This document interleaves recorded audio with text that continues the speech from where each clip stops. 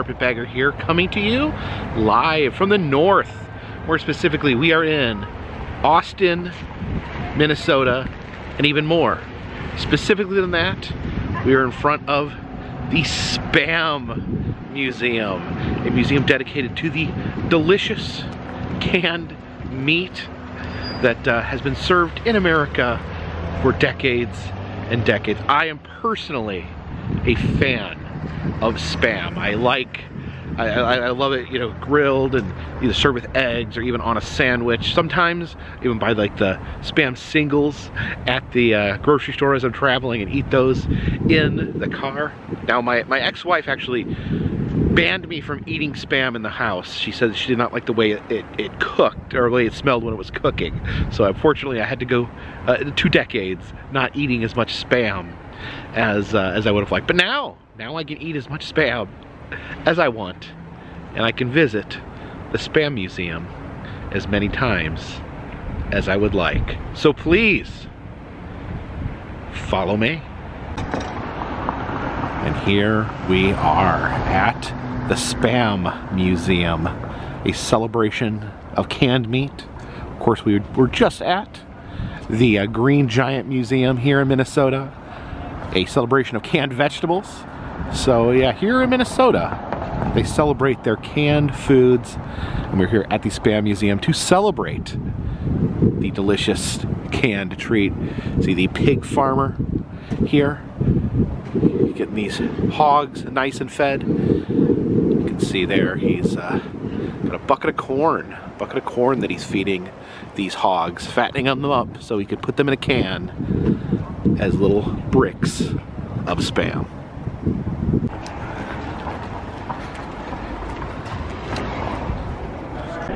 And as we enter the Spam Museum here, be quite impressive at this kiosk in the middle. You look up there, you can see little cans of Spam as they move their way through the museum. And you can see this pillar right here is actually made of cans of Spam. And you know, when I think of Spam, I always think of like, yeah, the traditional can of Spam right there. But there is all sorts of different varieties of Spam here. Tocino, I do not know what Tocino is. If anyone knows what Tocino is, leave a comment in the comments section. Maple flavored, that's a little off-putting to me, but that's just me. Spam Light, it's less fat, less sodium, less calories. And here's a Spam Bacon Hybrid. Let's play a Spam game here.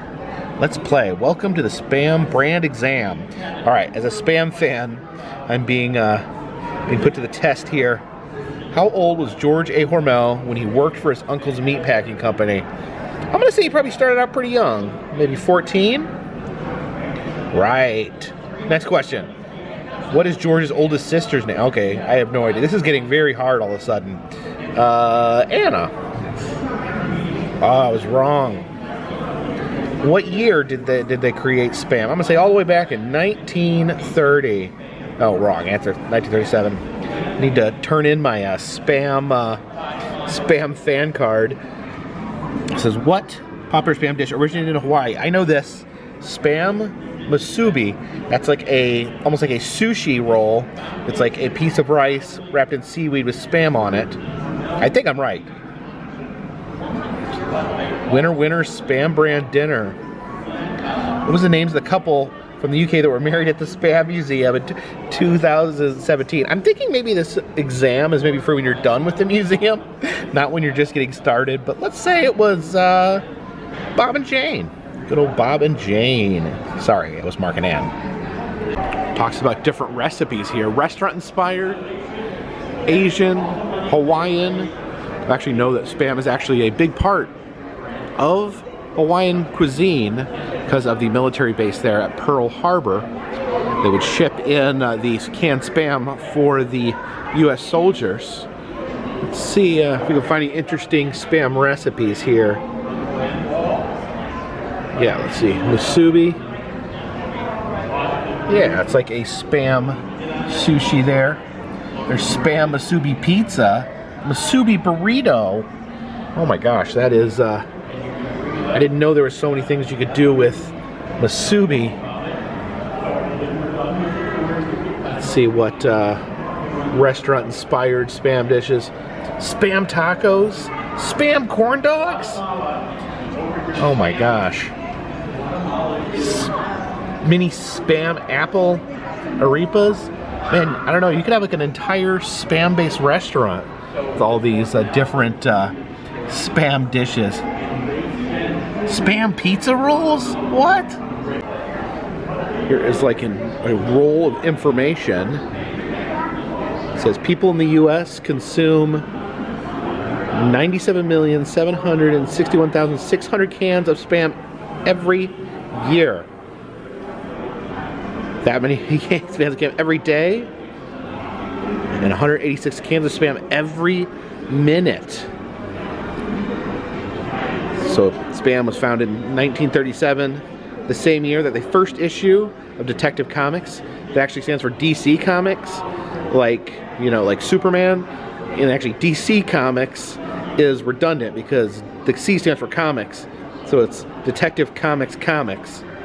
Also, The Hobbit. The Hobbit came out the same year as Spam, as well as the Golden Gate Bridge. Some old advertisements here. What can I cook without much fuss? Spam bake. Lunch is ready on the dot. Cold or hot, Spam hits the spot. Here's Tom Hormel, part of the Hormel family, which created Spam. He did not, however, he did not follow in the family footsteps. Instead of going into the canned meat industry, he became an artist. And here's some of his artwork. I would say Spam-inspired artwork, but I don't know how much, what role Spam played in the creation of these two paintings. I'm sure there's more to his life than just Spam. I do love that no matter where you go in the museum, you can see that conveyor belt of Spam going by.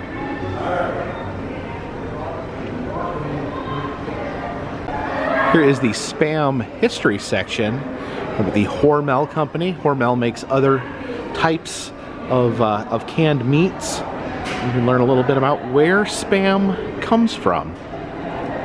Replica of the original Hormel meat market here. Some delicious meats, ham, sausages hanging in the window. It says that the company largely built its success on making sausage. Also advertises having very clean meat. Of course, who wants a bunch of dirty pork chops? It said they called themselves Dairy Brand. Yeah, Hormel's Dairy Brand bacon. It's because this is apparently this is a dairy farm area.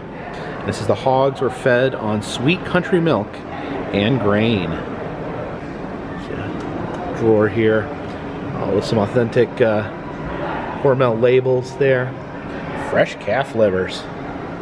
Here is George Hormel in his office, handing off his business to his son, Jay Hormel. It's in 1927 that Hormel began canning meat, which they are synonymous with today.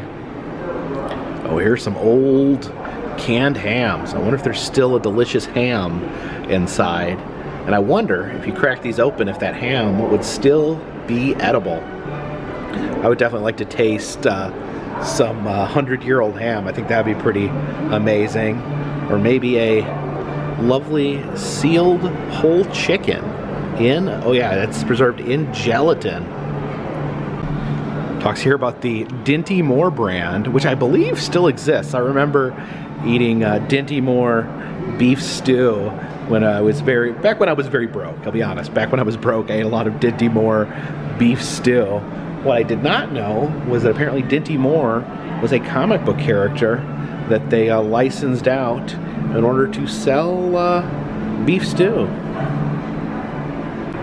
1935, they came out with Hormel chili, or chili con carne. It was, you know, previously a food in Latin countries, so it kind of introduced it to the American palate.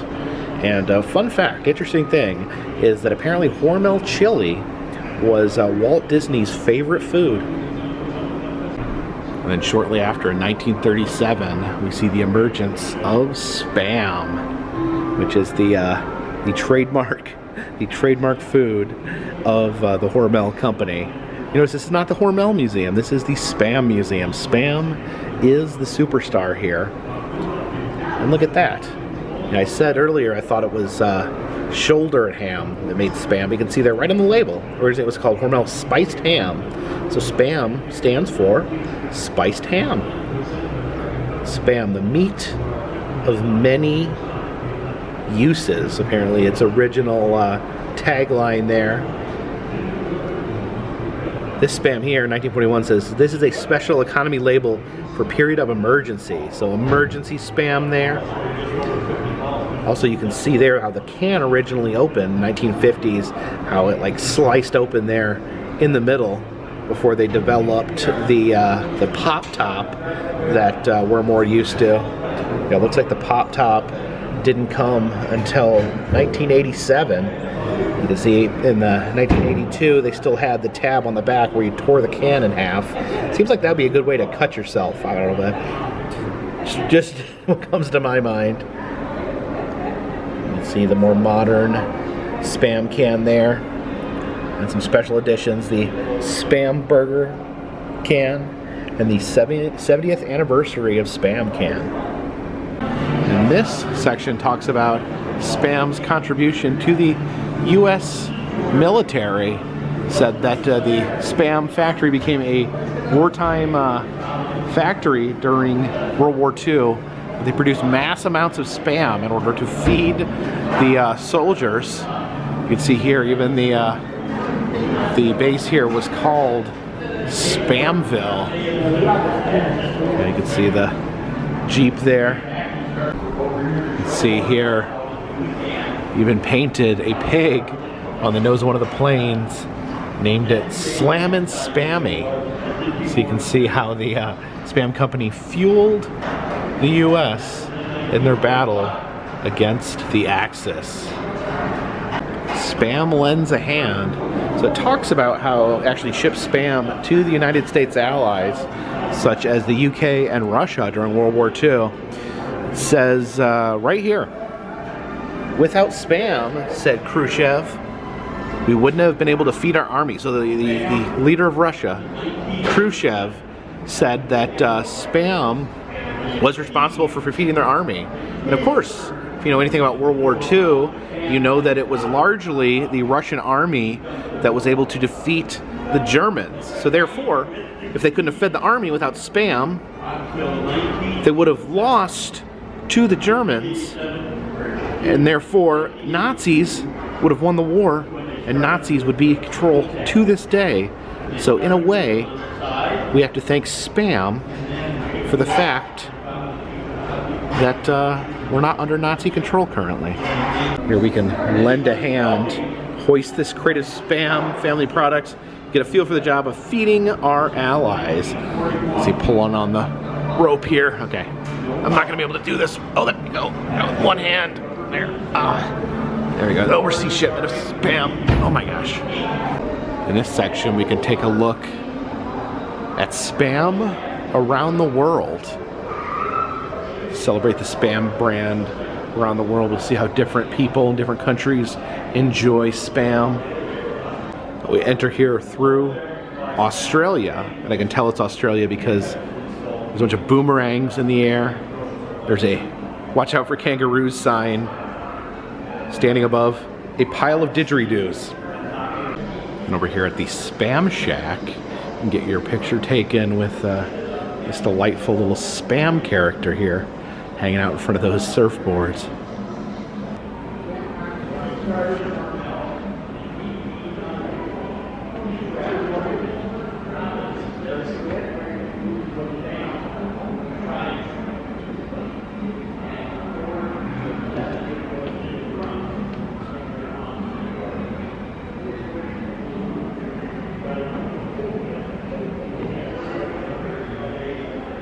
Spam also apparently popular in Japan.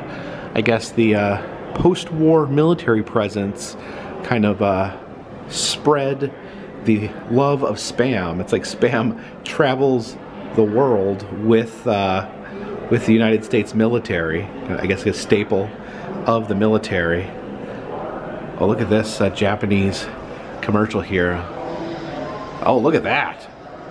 The dancing Spam character there. Right now, easy to cook, S-P-A-M. Everyone in the family can rely on you. Always smiling no matter who it is. Go get some. Right now, easy to cook. So what recipes do you think we can cook?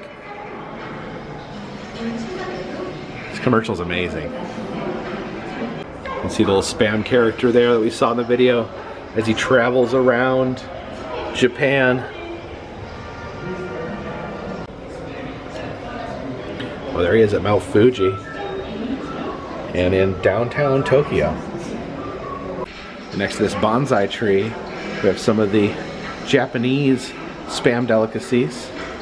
You can see that Spam style sushi, very popular. Well, that looks good. It's like avocado toast with Spam. Some eggs on there. A little bit of Spam with asparagus. That looks yummy. But this looks, oh yeah, that looks amazing there. You can see a little Spam dressed up like little pigs in bed. Oh yeah, some of the Japanese food is so beautiful. Hey! Would you like a Spam one? Oh, yes, let's see, what do we got here? We got hickory smoked and hot and spicy. Alright, hickory smoked or hot and spicy. I'll try the hot and spicy. Of course, go right ahead. Thank you so much. Yes, of course. Alright, got surprised by some Spamples. Got some hot and spicy Spam here. Mmm, warm.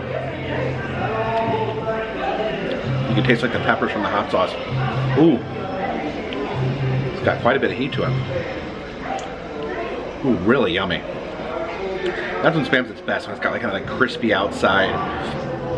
Kind of like, you know, kind of it's like kind of a cross between ham and bacon, but yeah, it got a nice spicy flavor to it. That was so good. We have this little British pub here, the Flying Pig. It's a little Spam sign on the outside. I guess we can go in and find out how the British view Spam. Apparently the British love Spam quite a bit. As was mentioned in the quiz we took earlier, they had a Spammy wedding here at the Spam Museum in 2017. Mark Benson was a Spam super fan from the UK who legally changed his middle name to reflect his love for the brand. So this guy, his hyperfixation was Spam. And I heard the tour guide talking. He said that he had tried several times to allow them to have their wedding here at the Spam Museum, but he was denied. They didn't want to do the wedding. But apparently, when he informed them that he had legally changed his middle name to I Love Spam, that sealed the deal, and a wedding was born. Look at the happy couple. I wonder if they had Spam at their wedding reception. So some British Spam treats: pickled eggs, toad in the hole, and Spam fritters with mushy peas. And what's this? The Spam-A-Lot game. Of course, Spam-A-Lot, I think, is the name of the Monty Python musical. Let's see. Oh, this is like Angry Birds, but you gotta fling a fork here. Let's see. Oh yeah, there we go. Fling the fork at the tower. Take out all the cans of Spam. Well, that's a lot of fun. I played Angry Birds obsessively back in the day. Alright, looks like we had 2 cans of Spam left. Oh, we fling different items. Now we're flinging a knife. Maybe not so much. There we go. Oh no! That was weak. I admit that was weak. Next, a spoon. There we go. Oh! Alright. I really gotta pull back. There's a glass there. I'm gonna wing this glass. Oh, I'm gonna wing this glass. There we go, we took out all the Spam. Oh, and there's Spam with wings. All right, let's check out how Spam is celebrated in the Philippines. So we got another game here. Let's see. Customize your own Spam jeepney. What's a jeepney? Is that a jeepney? I want to move in a jeepney. That looks pretty cool. Let's see. Oh, okay. We gotta customize it. So, what we gotta? What's this? Okay, we gotta add a horn. All right, there's my Spamtastic work. That is my jeepney.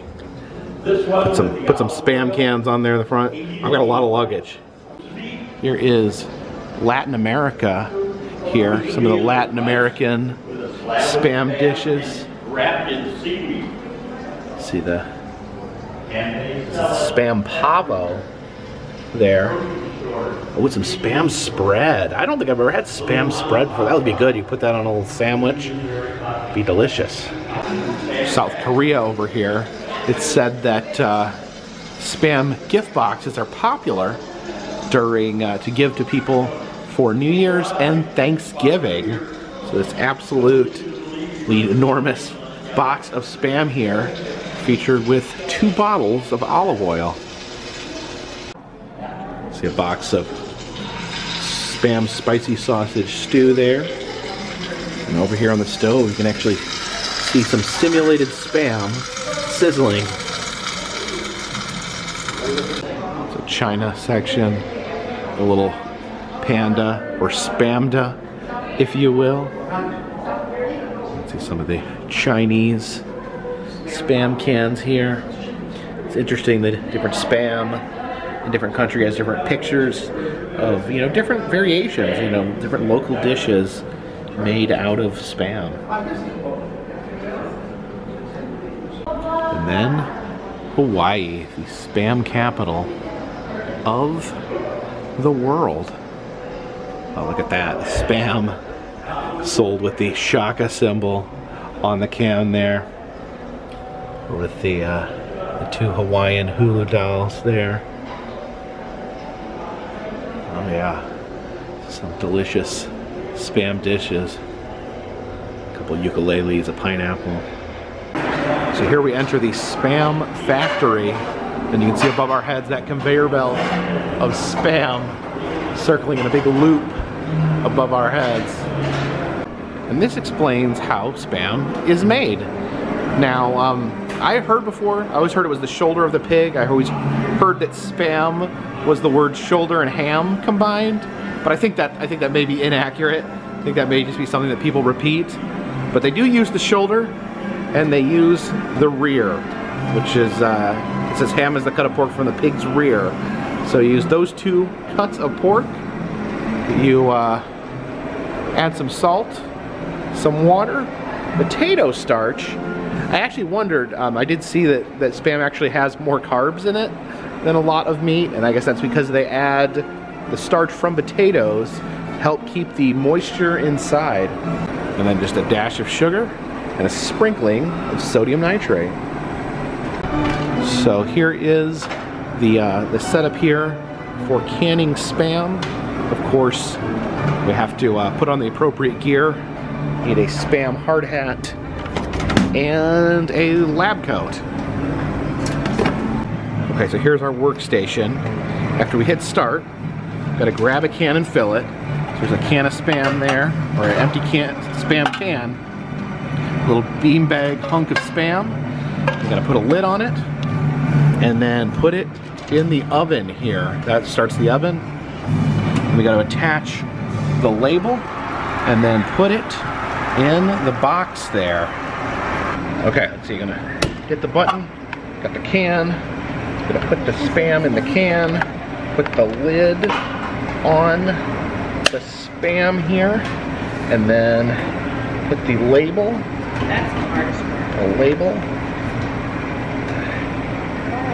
the label here. Oh my gosh, I'm getting stuck up on the label. There we go. Okay, so then we put that in the oven. Actually, I think we technically were supposed to put the label on after the oven, but Don't tell anyone. Start the oven. All right, cook that Spam. Oven done. And then put that in there. And then, okay, so can, Spam, lid, oven. Oven done. I'm gonna put the label on. Alright, this is hard.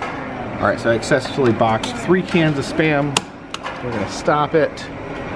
And in the time it took me to make 3 cans of Spam, in 1 minute and 56 seconds, the Austin, Minnesota Spam plant produced 812 cans of Spam. Here's cracking the can code. Shows you can actually look at the bottom of a can of Spam and get all the information you need. It says A means that it was canned in Austin. F, it was canned in Fremont. That's the date when it was canned. There's the military time on which it was canned, and the USDA plant code there, also which variety of Spam it is. So yeah, you get all that information just reading the bottom of these Spam cans.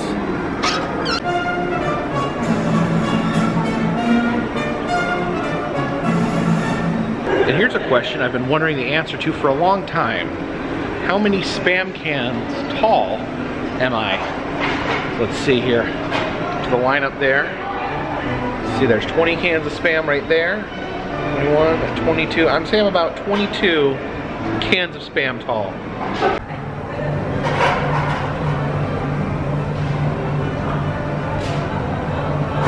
And look at this. This is a bacon-fueled motorcycle here, Black Label Bacon, made by Hormel. It's a promotion where it could only run on bacon. I guess bacon grease in there. Yeah, driven by bacon. That's pretty amazing right there. I guess they got it out to show everyone. They're putting it back there in the window area. Now we saw earlier the living can of Spam character, which is a lot of fun, but this is their mascot that they introduced in 2012. This is, I guess, their official mascot, Sir Canalot. I guess it's fitting because, you know, knight's armor is kind of like a can for human meat, your body, and Spam, there is a can around the spiced meat that makes up Spam. So it kind of all fits.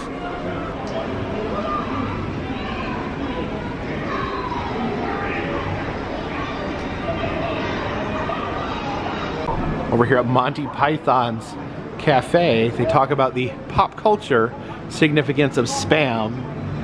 Here is playing the infamous Monty Python Spam sketch, where a waitress in a diner insisted that every item on the menu was some form of Spam or contained Spam, and it says that this sketch led to the term Spam being used as a way to describe unwanted emails, saying that because they kept repeating the word spam, spam, spam in that sketch, that is where the idea to start calling it Spam came from. I don't know. I wonder, you know, I wonder if this would be a sensitive subject here in the Spam Museum, that Spam can be used to describe something that is excessive and unwanted. But you know, it just kind of it's very judicious. Explains where that description came from. They were saying it links back to the Monty Python sketch. And then Spam-A-Lot, also the name of the Monty Python stage show that was based on Monty Python and the Holy Grail. I've not seen the stage show, but I remember my dad showing me Monty Python and the Holy Grail once upon a time, and I was absolutely obsessed with the movie the first time I saw it. I thought it was the most amazing thing I had ever seen. Some fun with Spam here. See a Spam dress, a Spam flag, and then a device used for launching cans of Spam. And up here we have the Funko Pop of the Spam can. He's got a little key there, which he's gonna crack himself open. Here are some musical instruments made from Spam cans. I guess they call them Spam canstruments. There's a washboard there, a Spam guitar. I guess this is a little Spam ukulele here. And I guess this is what I would call a Spamjo. A Spamjo, a banjo that is assisted by the attachment of Spam cans. I think this might be some sort of Spam, like, yeah, like one-stringed bass maybe. Or they call it the one-string thing from the Country Bear Jamboree. Some highly sought-after limited edition runs of Spam. This is Golden Honey Grail, themed after Spam-A-Lot, the Monty Python Spam-A-Lot. Also, Stinky French Garlic Spam, also based on Monty Python and the Holy Grail. Here is Pumpkin Spice Spam. This set is sold completely out in 7 hours. So I guess we're probably not going to get any in the gift shop here. I would love to try that. I did hear one of the tour guides saying that it was the worst flavor of Spam he had ever tasted. So that is for the fall season. And then for the winter season, you move on to Figgy Pudding. Figgy Pudding Spam. Bring us our Figgy Pudding. And I believe it is time to exit through the Spam shop. A pretty wonderful selection of t-shirts here. I have this t-shirt somewhere. I bought this last time I was here. I think it was like 5 years ago. And as Paul Bunyan carrying all these cans of Spam, I really need to dig this shirt out. I know I still have it somewhere. But yeah, just a lot of great stuff. Just the iconic word Spam there. There's a Minnesota shaped like Spam. There's a Spam cookbook there. And just lots and lots of Spam merchandise. The I Love Spam button. The I Love Spam bumper sticker. Again, I want to get some bumper stickers, trying to go easy on it, because if I buy them all right now, then my car will be completely filled in no time. And of course, you can buy cans of Spam here at the Spam Museum. Here's the Tocino. I was curious about what that tasted like. And hickory smoke flavor. Maple just sounds a little sketchy to me, but that's just me. And this is the one I tasted here, the Spample I was given. It was the hot and spicy, which was actually really tasty. I really like that. They have the Spam singles here. I buy these sometimes. Some Walmarts have them, some don't. As I travel, I keep them in my car as a protein to have. I really do enjoy these. Yeah, just look at the conveyor belt again, coming through the gift shop. Some Spam drinking glasses. Spam Yahtzee. That's interesting. In this case here, we've got Spam jewelry, some Spam earrings there. They do look like they have a Spam snow globe, but it's behind glass, so people like me can't shake it. There's a Spam air freshener. Fills your car with spammy goodness. And this, actually, I think I'm gonna buy one of these. This is a silverware kit. I think this would be perfect for my car, so I don't have to keep using disposable silverware. Some Spam chapstick. Oh, look at that there's a little panda and a can of Spam there. Spam macadamia nuts? That's just kind of confusing. All sorts of Spam sports gear, basketballs, footballs, hockey puck there. Some flip-flops, or spamdles, if you will. And 2024 is the year of the penny press here on the Carpetbagger channel, and here at the Spam Museum they have some wonderful selections for pressed penny. I think I'm going to get a couple of these made. You can see they have Sir Canalot there.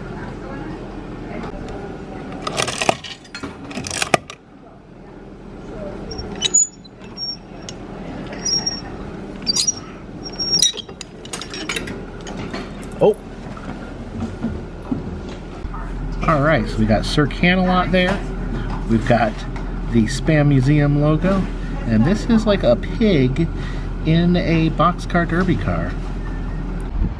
Okay, now this is a little puzzling. I just exited the Spam Museum. I was walking down the street over here, and you see the door here. Above it, it says Arnold Ziffel Museum, not open to the public. Now, Arnold Ziffel was the pig from Green Acres, the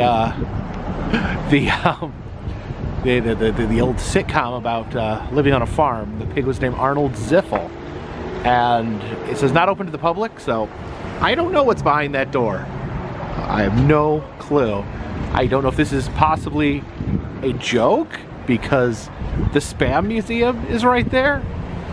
I may just be a little haha, but yeah, I'm confused. I'd love if anyone has any intel on this one. Now this may seem obvious, but going to the Spam Museum, it made me hungry.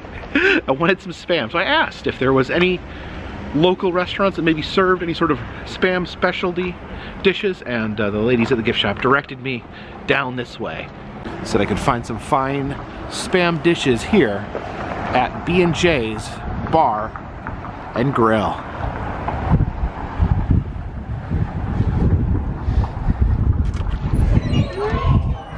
So over here on the wall, it does say they have a separate Spam menu. There's Spam sliders, Spam quesadillas, grilled Spam and cheese, Spam melt, and Spam sandwich.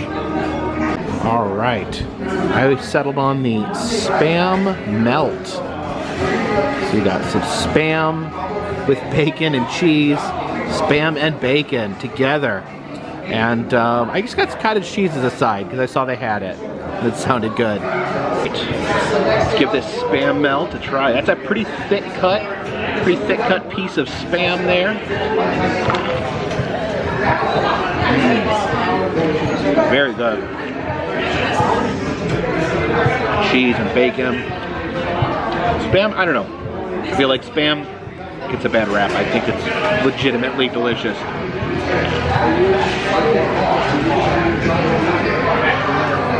The Spam and bacon together, it's a lot of pork, but pork goes well with pork.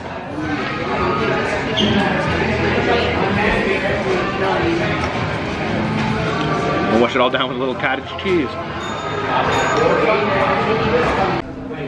Once again, I've obtained membership into the Clean Plate Club. Okay, I admit I didn't eat my crust, but I ate most of it.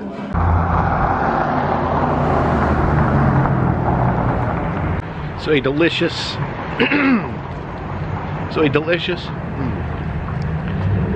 Spam dinner here at B&J's Grill, and a wonderful visit to the Spam Museum. And like I said, I am a legitimate Spam fan, so it was always exciting to come out here to Austin, Minnesota to check out the Spam Museum. But now, walking back to my car in the frigid cold here, and going to drive east, still heading eastward, and some more adventures in the upcoming days. If you guys like these videos, please subscribe.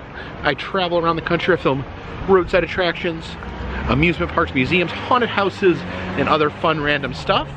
If you'd like to help support the channel, consider contributing to Patreon, $3 or more. Get you a postcard once a month. Also selling enamel pins in the Etsy shop, and looking at possibly expanding the Etsy shop to sell more items. You can leave a comment letting me know what you guys would like to see in the Etsy shop coming up. Also doing personalized messages on Cameo currently.